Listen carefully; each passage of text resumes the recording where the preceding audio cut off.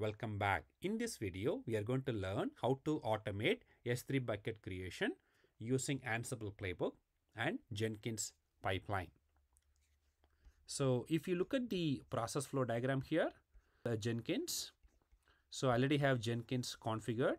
So this Jenkins also has Ansible plugin installed. So this is the Ansible plugin. And then Jenkins also has Ansible installed. So this is the EC2 instance, Jenkins EC2 instance. So as you can see here, we have already installed Ansible.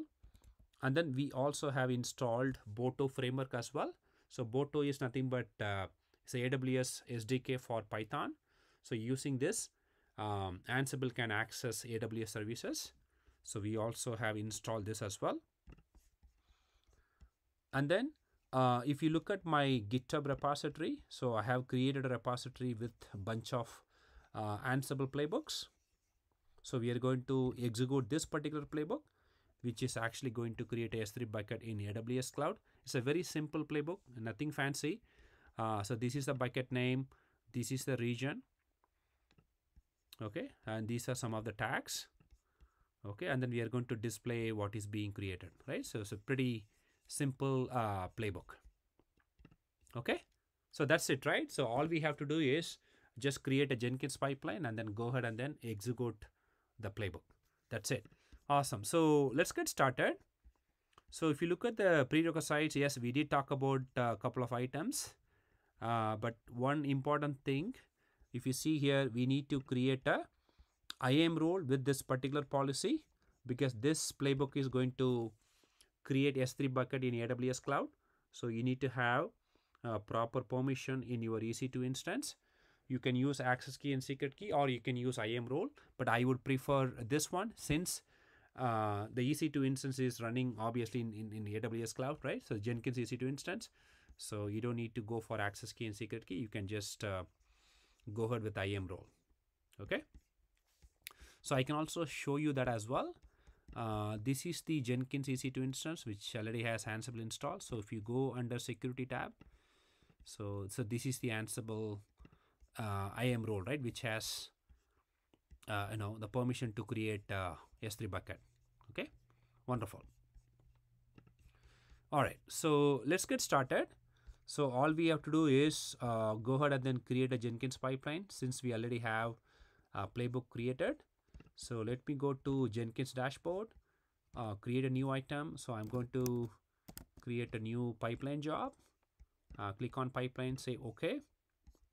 So go to pipeline. So I'm going to go ahead with a very simple pipeline. So click on hello world. So this is going to create a pipeline script for us. Okay, so I'm going to kind of customize this pipeline. So the first stage is going to be checkout. So we are going to check out code from GitHub repository. So one thing to note is I made sure this is public repository, so anyone can access it. So the best thing for you all would be you can fork my repository and then you can make use of the code, or you can also directly check out from my repository as well without password. So since this is a public repository, we don't have to use username and password to check out. So I'm going to click on checkout. I'm going to create a pipeline code for checking out from GitHub repository. So enter the repo URL. So you don't have to provide the credential. The branch name is master. So you can see that here. So let's go ahead and then click on generate pipeline script. There we go. So that's the script for checking out code from that particular repository.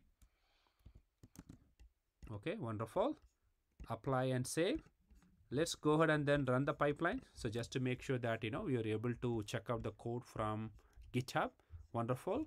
So we got the code, everything is there. So we have full access to the all playbooks. Okay. So the next stage is going to be, we need to go ahead and then execute the playbook. So I'm going to call this as execute stage. And I'm going to put the steps block because this is a declarative pipeline. Again, you can also create a Jenkins file and then you can write all your pipeline code as part of your Jenkins file. But the goal for this particular video is, how you can execute a playbook using Jenkins pipeline. That's all. Okay, so you can do however you want. Okay, so since we have already installed Ansible plugin, what I'm going to do is I'm going to leverage the snippet generator in order to generate pipeline code for Ansible, executing the Ansible playbook. So if you click on the drop down, as you can see here, you already see this option, right? If you don't see this option by yourself, then make sure you install the Ansible plugin. Okay, so very good, right? So this is going to kind of help us to create a pipeline script. So it is asking for playbook file path. Since our playbook is right here in the root folder of the directory, so I'm going to go ahead and then mention the name.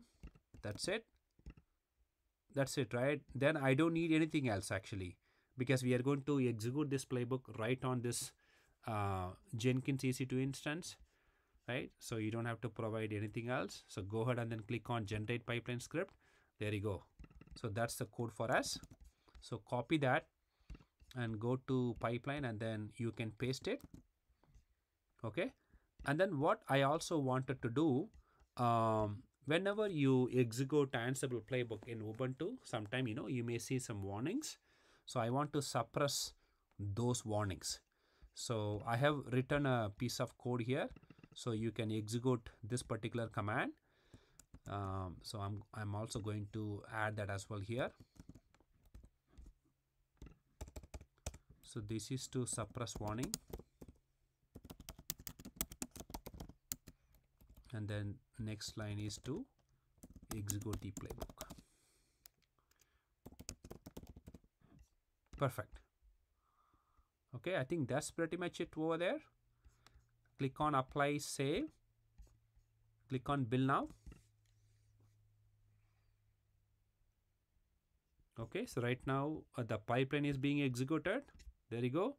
Everything is good. So as you can see here, S3 bucket is created. We already got confirmation OK equal to 2. So if I log into AWS cloud, so this is the S3 console. Click on, let's refresh it. Wow, there you go. You see here, so today is March 7th. So we were able to create the S3 bucket, right? So that's it, guys. That's how you can automate your playbook execution using Jenkins pipeline. Thank you for watching this video.